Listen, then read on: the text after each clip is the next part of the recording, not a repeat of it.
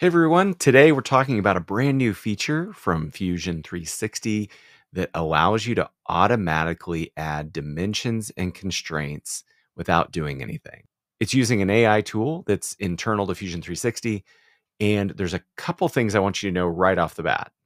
The first thing is access. If you have the paid version of Fusion 360, you'll get this. When I've Googled, looked for it in my own personal free version of Fusion, I can't find it, but any of those paid versions, student versions, hobbyist version should have this tool. And if anyone knows anything more than that or knows different, please let me know in the comments below.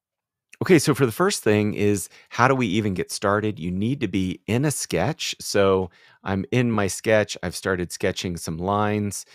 You'll notice that it doesn't really have any dimensions or constraints that I added when I was sketching. I'm going to click this new tool called Automate, and it auto constrains.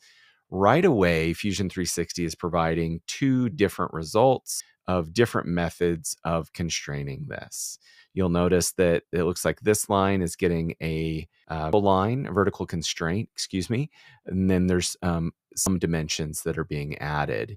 If we click and toggle into the second result, you'll see a different set of dimensions that are focusing on other design areas that we want to drive with specific dimensions. In the write-up that Autodesk did, you can see that they were attempting to account for symmetry, alignment, and key constraints in your design. So there is some intelligence here, but there's some gotchas that I also want you to be aware of when you're designing using this tool. So in this design, one gotcha that I can already see is when I was sketching, what if I failed to auto constrain this as a vertical line and this is a horizontal line? That's in my design intent. I just didn't actually sketch it that way. When I hit this automate, it's not going to pick up that this should have been horizontal or this should have been vertical.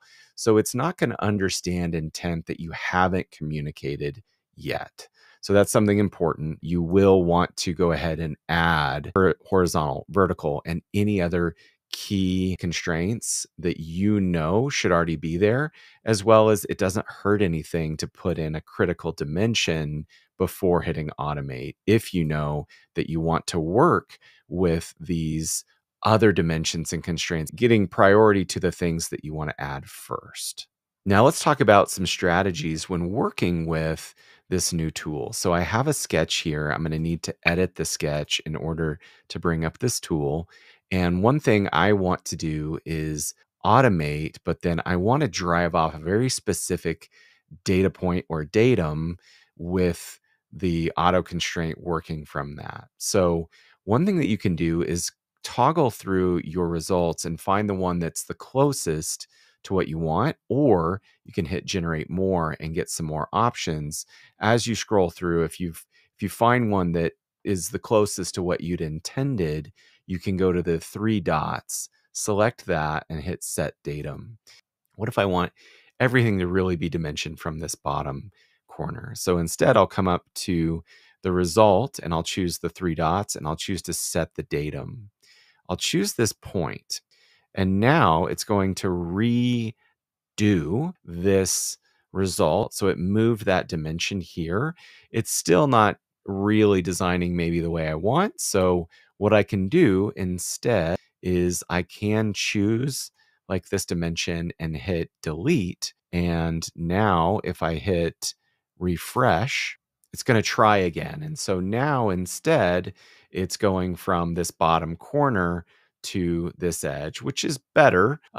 What I really like is I'd really like to maybe dimension from this corner, excuse me, this end point here to this edge. So I can accept the automation and then just finish it out myself by dropping in this dimension, and now it's fully defined. So don't feel like you have to get it perfect with the automation, but instead just let it do the bulk of the work, and then you can come in and make some small adjustments quickly and have it done.